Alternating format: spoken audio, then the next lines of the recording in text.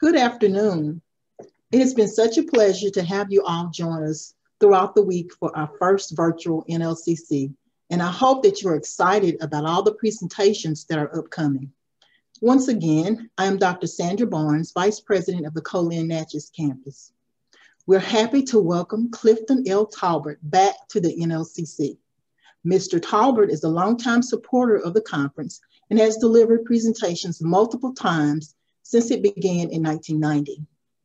Taulbert has written 14 books in total, produced a major motion picture, and served as a consultant on several documentaries, Jews in the Delta and the Emmy Award-winning Boomtown, An American Journey, which details the birth of Tulsa, Oklahoma.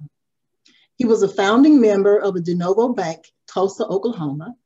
Today, Taulbert, a graduate of the Southwest Graduate School of Banking at Southern Methodist University, serves as the director of Central Bank of Oklahoma.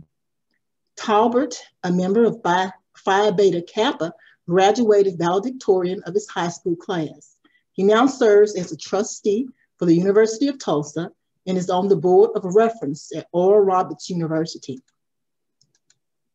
In 2017, Ambassador Barbara Stevenson, president of the American Foreign Service Association, presented Taulbert with the 2017 Citizen Diplomat Award, the highest honor given by Global Ties US. Taulbert has been inducted into the Enlisted Airman Hall of Fame. He is also a recipient of the 27th NAACP Image Award for Literature. He is a trustee for the Tulsa Library Trust, the Oklahoma Foundation for Academic Excellence, and the Tulsa Historical Society. And he serves on the Eudora Welty Advisory Board, the Anne Catherine Sickle Cell Fund, and the Indian Nation Council of Boy Scouts. Taulbert lives in Tulsa, Oklahoma, and shares his life with his wife, Barbara. They have one son, Marshall Danzy Taulbert, a film and fashion entrepreneur in Los Angeles, California. Today, he will be speaking on remembering Wall Street for the 100th anniversary of the 1921 Tulsa Massacre. Please remember, you can ask questions anytime using the comment section during the presentation. Mr. Taulbert. Thank you. We're headed in the right direction technology-wise now. Okay, I think we're just about to get there. Thank you. And for those of you who are watching, I really appreciate your presence, though I can't see you. But hopefully we'll be able to hold a conversation about the past, about the present, and about the future. But first and foremost, at this particular juncture, I'd like to give a special thanks to Carolyn Van Smith, who was my source of an invitation to Natchez many years ago, my very, very first trip, and one that my wife and I have continued to make over the years. So I wanted to say thank you for that invitation, and I'm very appreciative to Emily Williams for the opportunity to speak with you today about a subject that has become very dear to me, Tulsa's Black Wall Street, its birth, how it happened, and what it means for tomorrow. Well, one of the things I want to say, and I feel that everyone probably adheres to this, that history is indeed a great teacher. However, one of the issues that we face is our ability to go to class. History teaches incredible lessons, but if we're not in class and those chairs are empty, then we're missing some of the great lessons of life. Today, as we talk about Tulsa's Black Wall Street, you'll be in class. We'll take you back in time in history, but at the same time, provide information that will help you and myself to continually understand the human journey and the interactions that we have with and among each other. Because at the end of the day, we all matter. 246 years, those are the numbers I want you to really remember. Because for 246 years, starting in 1619 to 1865, Africans and those who descended from the Africans who were enslaved, they were part of the servitude and slavery system of our country.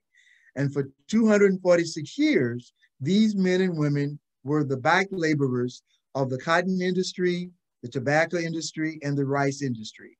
They were not necessarily brought to our country to know how to read or write or to be partners in the shaping of this great society.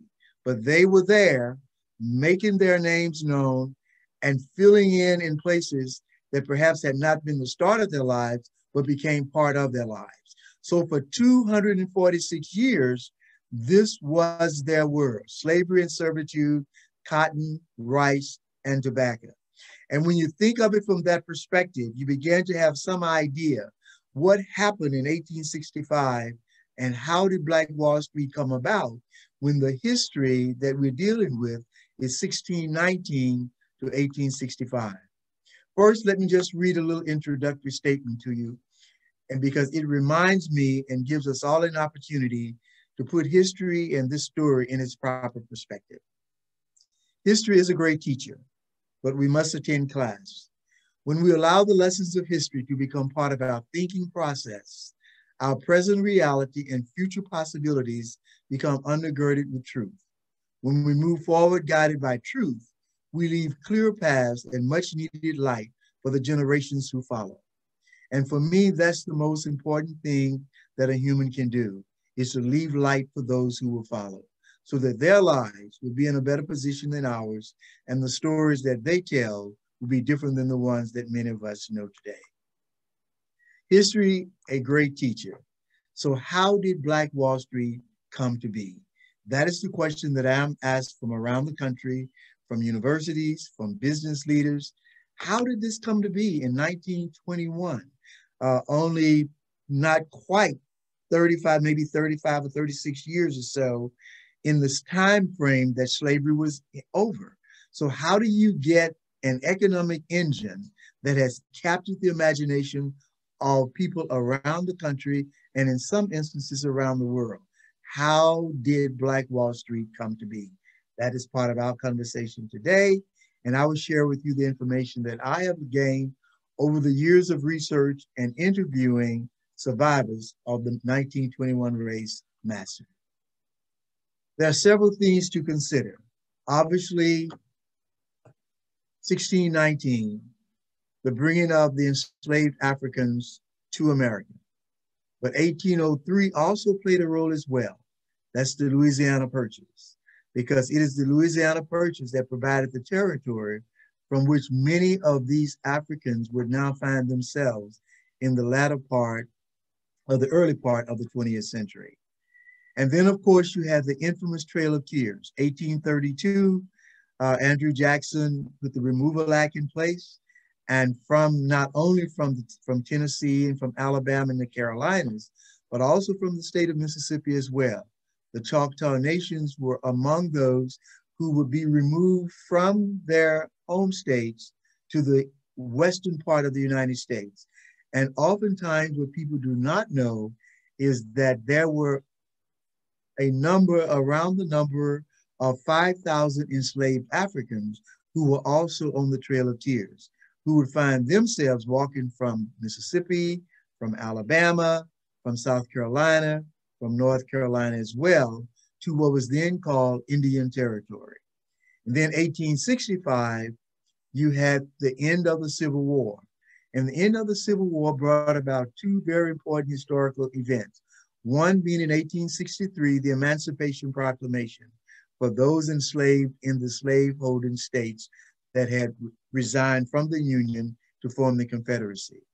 But it was the 13th Amendment in 1865 that freed the remaining of the enslaved people. Now they have pretty close to slightly over 4 million people who were once enslaved are now free. So what happened to these people? What do they do? Who do they become? And that's why the 246 years of servitude and slavery is so important. Because for 246 years in the slaveholding states, it was illegal for those enslaved to know how to read or write or anything that would move them up the economic ladder. They were strictly the backbone for the work that had to be done in those particular states. Now that is over. But I worked for, our company did, I should say, for about 5 years with the state of California, working in the prison system. And when a person has been incarcerated for 5 to 10 years, they usually, for the most part, almost lose consciousness of the world they left behind. And oftentimes when they are released from prison within that time frame, many of them are so adapted to the world of the prison world that the recidivism rate just goes into a tailspin, and many of them find themselves back in the prison system. So, but what happens if your mind has been incarcerated for 246 years and physically you cannot move freely either? But now that is all changed. You're now out. So what happened, and how did Black Wall Street come to be when the reality is 4 million free Southern enslaved who were the field workers of the South now are free, but by 1877, they have created a town of their own. And that becomes very important. Only 12 years after 1865, Nicodemus, Kansas became the town, the first town created by the newly freed African Americans. But also for 1887, this continued, not just in Kansas or the western part of our country, but in Mississippi itself. Mount Bayou in 1877 was the largest Black-owned town in the United States of America at that time. And Mount Bayou still exists, but not to the point that it does today. And just keep in mind the story of the Benjamin Montgomery family who worked for and worked with Jefferson Davis and his brother Joseph Davis, both of whom were major plantation owners in the South. But the story that is of significance today is that in 1865, at the end of slavery and the 13th Amendment, Benjamin Montgomery and his family managed to amass $300,000, and they purchased from Joseph Davis the plantations where they had been enslaved. And also, you see the term Redbird, and there's an outside picture on the lower part of Black men and women who worked at a bank in Boley, Oklahoma. This is around the 1900s.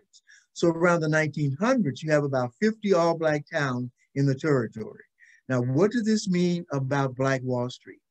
Because this means that Black Wall Street didn't just all of a sudden happen. A number of things were happening economically in the mind of the newly freed slaves. And part of that was building their field of dreams. By 1900, you had an incredible number of historical Black colleges already in place, even though the first college built was in 1857 in Pennsylvania. But now in Mississippi, Alabama, the Carolinas, you now have HBCUs that have been put in place in this configuration of working with church groups and other groups who believed in the education of the newly freed slaves. So all of this is going on at the same time. They were somehow, after 12 years later, former slaves were staking their claim, making economic dreams of their own. And one of the parts of these would be the revival of their economic passion and the creation, if you will, of Tulsa's Black Wall Street. Now, being a history buff as I am, if you have a pen and pencil, I want you to take notes, because these are some things that would take us probably a whole day just talking about each one of these separately. The Dow's Allotment Act of 1887 is so important to Black Wall Street because keep in mind, 1832, there were over 5,000 enslaved people on the Trail of Tears. 1865 not only freed the slaves who were held by the white Southerners, but it also freed the slaves that were held by the native nations as well. But in 1887, the land allotments provided land, over 3.5 million acres of land were provided to the freedmen who were the Blacks, who were descendants of the enslaved and in some instances, the native nations themselves. And the land run of 1887 also included Blacks who were coming from all over the country to redefine themselves in the western part of the United States. But in 1905, something very important happened in Oklahoma Territory, the Glenpool oil discovery, which was the largest oil discovery in the United States, even the world at the time. And Tulsa became known as the oil capital of the world. So this oil discovery did not fall outside of the Blacks who owned land as well. So many of the Blacks who had gotten land during the land allotment, much of that land also held oil underneath it as well. And of course, one of my favorite part of this is the Black visionaries. So what I want you to do, know about the Dow's allotment, 1887, understand the land run of 1889, the Glenpool oil discovery of 1905. All of these things are very important in the creation of Tulsa's Black Wall Street. It's important to know that African Americans newly freed, well, not newly now, but freed in 1865, became part of this historical enactment from 1887, 1889 to 1905 and 1907 when Oklahoma became a state. But these are the Black visionaries: Edwin P. McKay from New York, born free, and O.W. Gurley from Arkansas. McKay was very important in the founding of Langston, Oklahoma, which exists today, and Langston University in 1894. O.W. Gurley from Arkansas was part of the land run of 1889 in Oklahoma, but he's also being credited as one of the people who purchased land that created the original Black Wall Street physical location. Both of these men had a vision of what could be in the territories.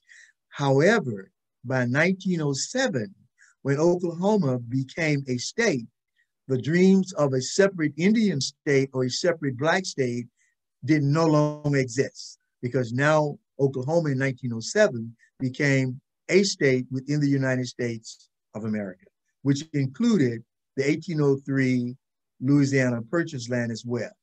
And it's important to know that the reason France needed that land to be sold to the United States for $15 million is because France was at that time in a war with Haiti, a war that the Haitians won. And France was running out of money. And as a result of that, they sold the territory to the United States for $15 million. 1906, Greenwood was platted, and I call it the collection of Black gumptioneers.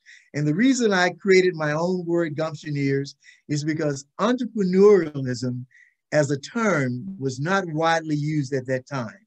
And entrepreneurship and entrepreneur is a French derivative, and most of the Americans were not speaking French, but they all knew the word gumption. We've heard that word before. If that man or that boy or that girl has gumption, they can accomplish whatever they want. So that is why I have given the name of the men and women who built Black Wall Street, the gumptioneers of the early 1900s. 1907, as I said, Oklahoma became a state. And this is very important because in the territory, you did not have the onslaught of the Jim Crow laws. But what you had in 1907, the enactment of the Jim Crow laws, which brought about legal segregation, which had not been in existence in the territory to that extent. The Negro Wall Street, Tulsa's Deep Greenwood, by 1910, 1913, it had been given the name the Negro Wall Street, Greenwood District prospers, because it was literally called Deep Greenwood. But a visit by Booker T. Washington in 1913 gave it the name the Negro Wall Street of America. The accomplishments had been so incredible for these who had been enslaved and the children of those enslaved to have built a field of dreams that was getting wide recognition throughout the United States of America. This just gives you a slight idea of who some of these people were. J.B. Stratford was born a slave 1861 in the state of Kentucky, but on Black Wall Street, he built one of the most incredible hotels called the Stratford Hotel. And it rivaled any hotel that Blacks owned anywhere in the world, in the United States in particular. That was his field of dreams. Even though born into slavery, he had also become an incredible lawyer and entrepreneur as well. And then, of course, one of my favorite pictures is that of the Williams family, John and Lulu Williams. And why that is so important to me, if you look down into the lower, I believe would be your lower left-hand corner, perhaps, you'll see the Williams Dreamland Theater. That was a Black-owned theater that would seat almost 1,000 people. And the owner was a lady by the name of Lulu Williams. She was the proprietor, even though the business was owned by she and her husband. But this lady was independent of thought. This is my business, and it was her name that was on the marquee, owned by Lulu Williams. This was in 1916, 1917, 1918, fully alive and well in 1921, prior to the 1921 race massacre. And faith was always an important part of many of the newly freed slaves. And so the Mount Zion Baptist Church that they built, former slaves and the children of, in today's money market would be worth around $1.8 million. And then, of course, you had the Greenwood Booster Club. And these were the men who looked at their place, their field of dreams, as being able to take all of their resources and to create something of their own. And of course, this is a picture of a lady of means who lived on Deep Greenwood. Now, this is very important. How did Greenwood become so wealthy? What was it that made it such an incredible place that it had the attention of W.E.W. Du Bois on the East Coast? People in New York knew about Black Wall Street. People in Boston, Philadelphia, etc.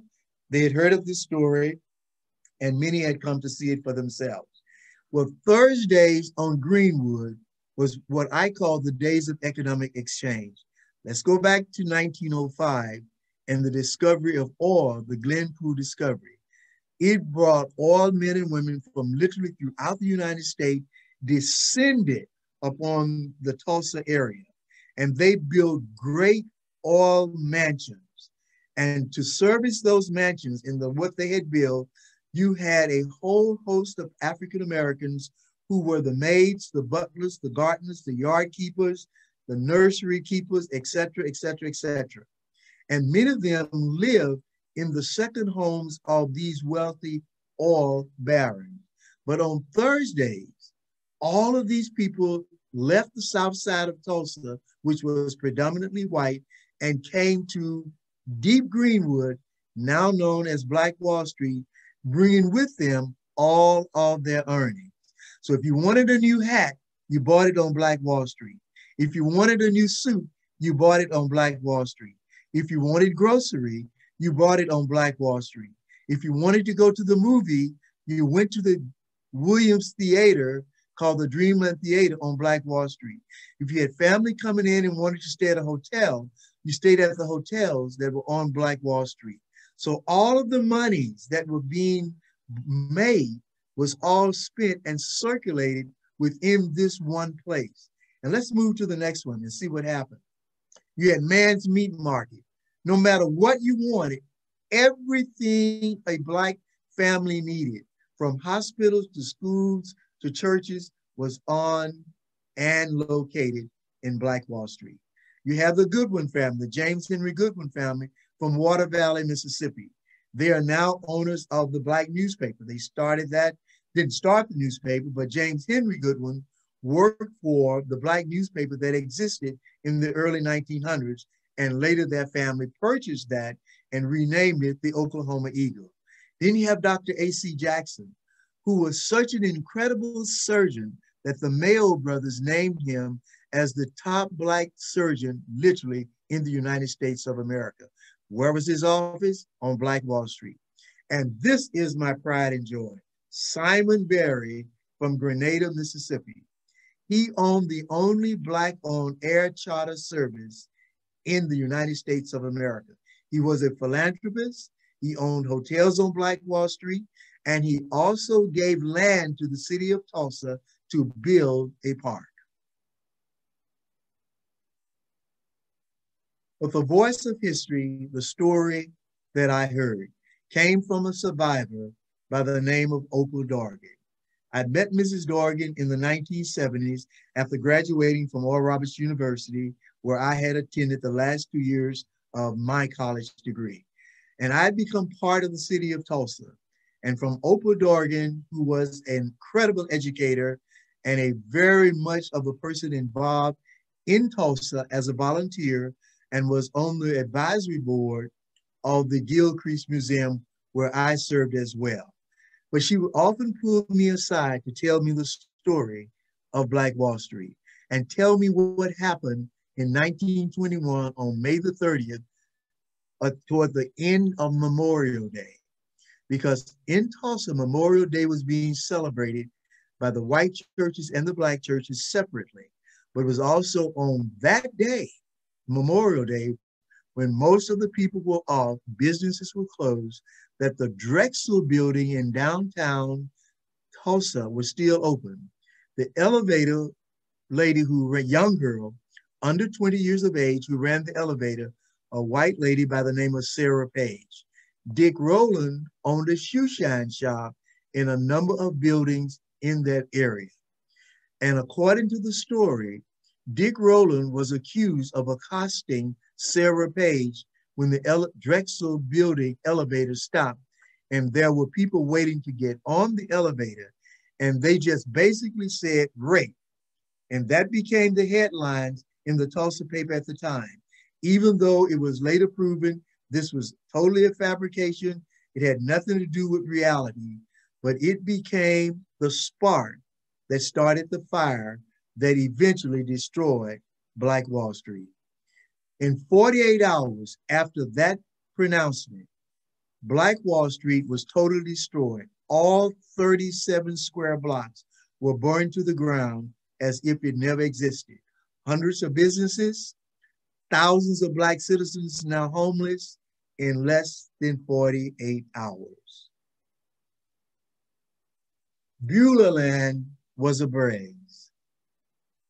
And this is what Oprah Dorgan would tell me. The story of the fires that destroyed their world and how her mother had hid her under the bed, thinking that their home where it was located was safe, but there were no safe places. All of it was burned. And she remembered as a little girl running with her mother in search of her father, running west and north of where they lived, going into the wooded area, trying to find safety as the only world she had ever known all of her life. The ground, the fires and things were so hot, it actually scorched the earth while it was destroying everything that they had built. By June 1st, toward the end of the day, this is what you had. You had the vigilantes, thousands of white citizens who had marched into Tulsa, into Deep Greenwood, Black Wall Street, burned it down. Over 800 people were killed, mostly Black people.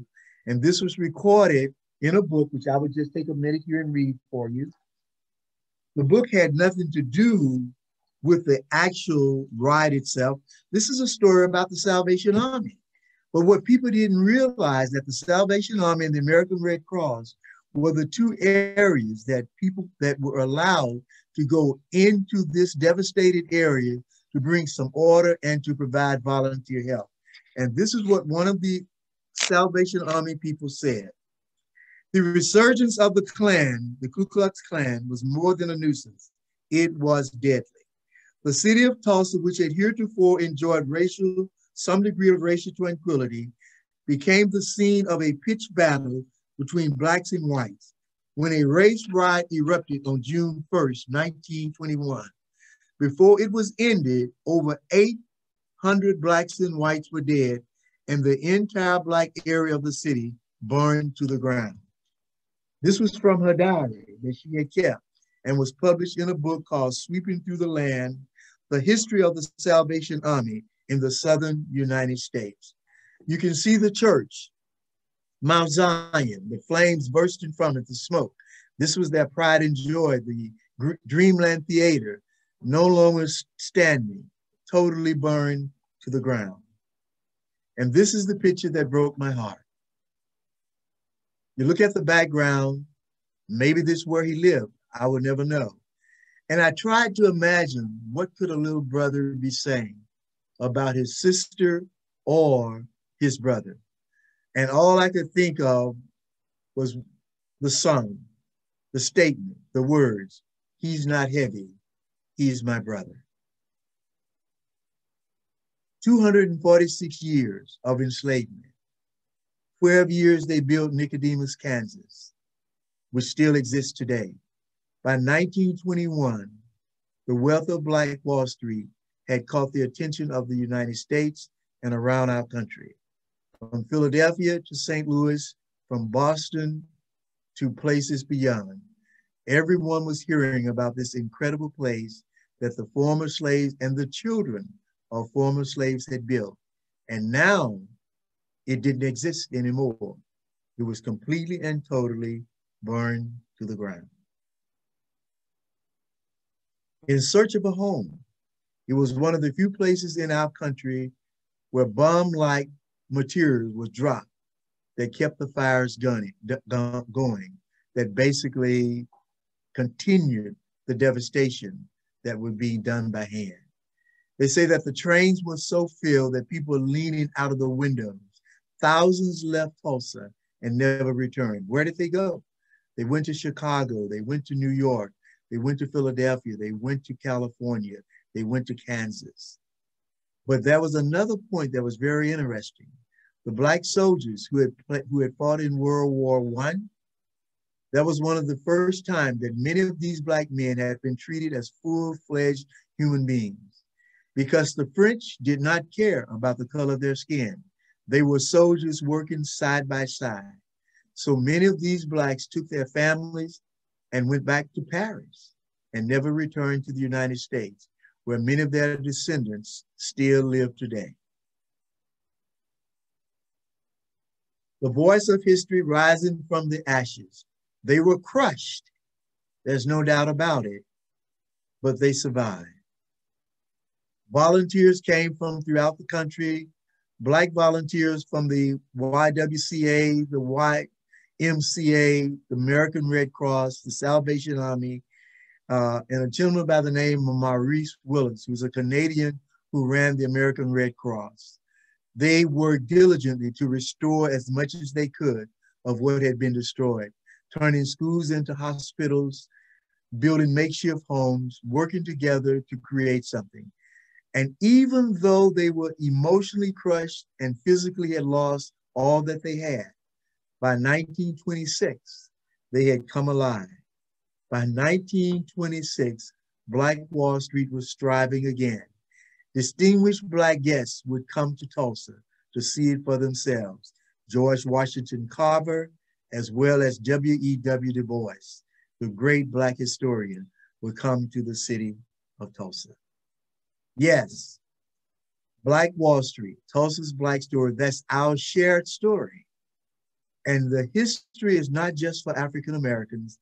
This is all of our history. This is who we are. This is the nation maturing toward becoming that perfect union. Abraham Lincoln probably said it best in 1863 when he delivered his now famous Gettysburg Address. He said, you know, can that nation or any nation so conceived and so dedicated long endure?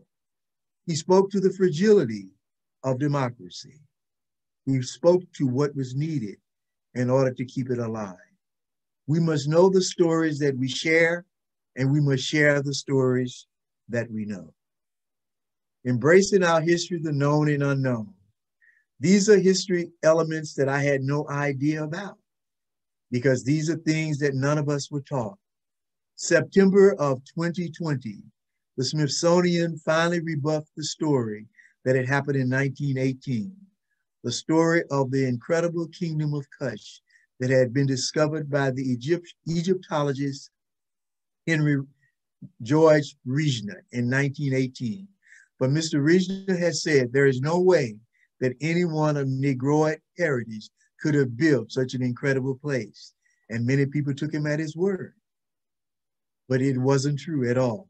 The kingdom of Kush was built by people who looked like me and many of you.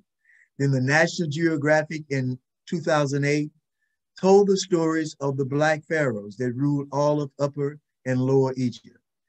And they told them, the story was also told, which I had never heard before, in the 14th century. We were introduced to the life of Mansa Musa of the Malayan Empire, who has been defined within the last year as one of the wealthiest figures, historical figures that ever lived. His wealth was valued at anywhere from $400 to $415 billion today. So it's important to understand not only what happened in 1619, but also to know what happened in the 14th century. To be able to go to Isaiah in the Bible, the 37th chapter in the 9th verse, and read about Tahaka.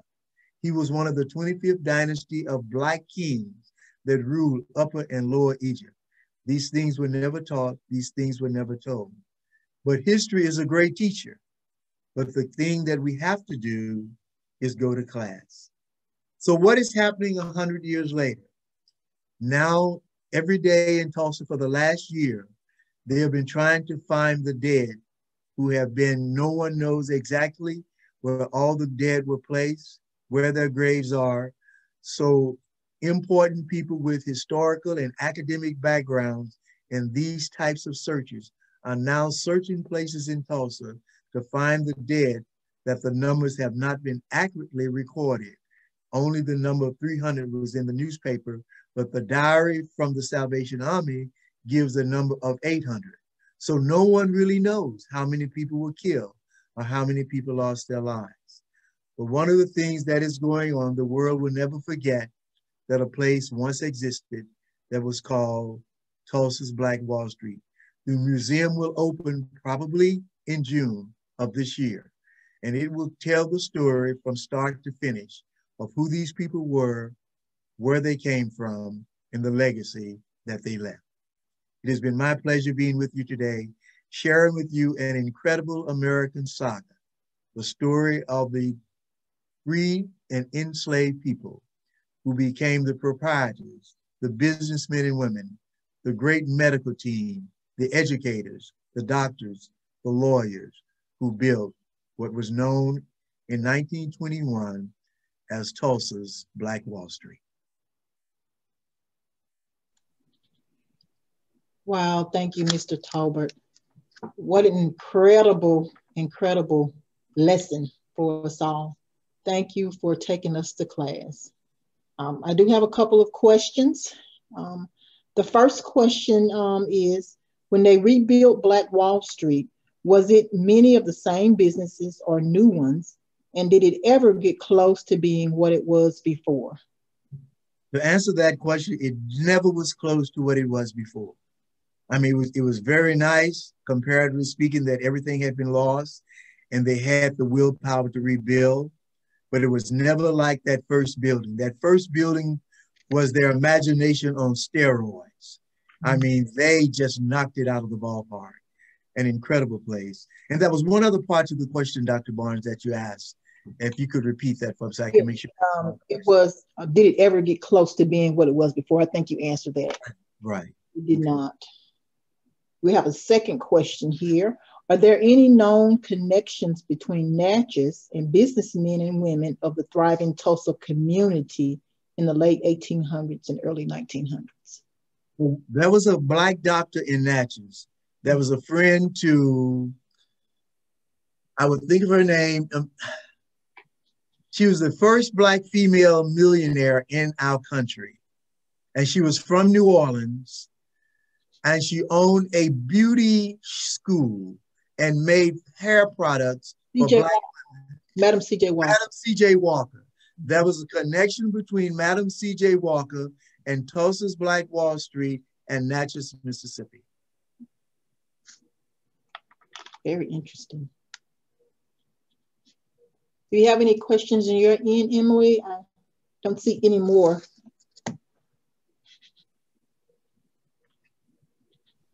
I'm sorry, I couldn't get unmuted. Yes, we've had, let's see, we've had a couple more come through. What is the Greenwood district like present day? Good question. It has certainly is in a revival mode, but it is reviving in that businesses are locating there, but it is not a segregated world anymore. So it is not being built as the historical Black Wall Street, but the moniker still exists today. Many of the businesses that exist there, for example, there's a coffee shop called Liquid Lounge on Black Wall Street. There are bookstores there, etc. But the totality of haberdasheries, of women hat shops, of medical facilities, those things that would take care of the neighborhood, those things are not there. Mostly eating establishment. There's a baseball field there. A number of things like that recently built in Tulsa, in that area. It is being revived. It is certainly not a place of death, but a place of life, but it is not being revived in total by African Americans. Okay. Well, I think that's all the questions we have. Did you see another? Oh, did the leaders of Oklahoma actually, what did it say? Put a train station instead of helping them rebuild? Did they put a train station? Yeah. That's interesting because after the arrest of Dick Rowland and after the total destruction of Black Wall Street, there was another conversation. Tulsa was a railroad hub, and part of the land that many of the other visionaries wanted, that land to be utilized to expand the railroad system. But a Black lawyer by the name of B.C. Franklin took their case to court to make sure that eminent domain could not get their land, and he won. So the land that was at that time that was owned by the Black, they kept their land. But there was the idea that they would move the Blacks further north and their land would become part of the railroad system, which did not happen at that particular time. Okay. And one more. Can writers write freely about Black Wall Street, specifically like a play script, or would they have to get permission and rights to do so? 100 years, history becomes in the open space. But once I think it probably would be fair and right to look at those people who are descendants of those. And because so much of it's in the public domain now, that would not have been in the early part of the 1920s, but it's in the public domain now. And people are writing stories about Black Wall Street all over the country. People are doing plays and things like that. So, but I would say once the museum is up, that would be a good place to call and to find out exactly what is required. But when you look at all of the information that is being done from a visual perspective, my gut feeling tells me that much of Black Wall Street and what happened there historically is in the public domain. Same as the Titanic, the movie The Titanic and what happened there, the time in which it happened, those things over time become part of the public domain. Gotcha. Well, I really enjoyed that. I enjoyed taking your class today. And I really appreciate you being here with us, Mr. Taulbert, and all that you've done to support the NLCC over the years. I know you have presented for us and supported us for quite some time, and we really appreciate you. Dr. Barnes, I appreciate you being here today as well and handling our questions and introduction. And I think that's it. I do want to remind everybody, and thank you for tuning in, and remind everyone that we have 3 more days of presentations coming. There is a survey available. There'll be one in the comments, and you'll be able to find it in many places. I would love your feedback. Please let me know how we're doing.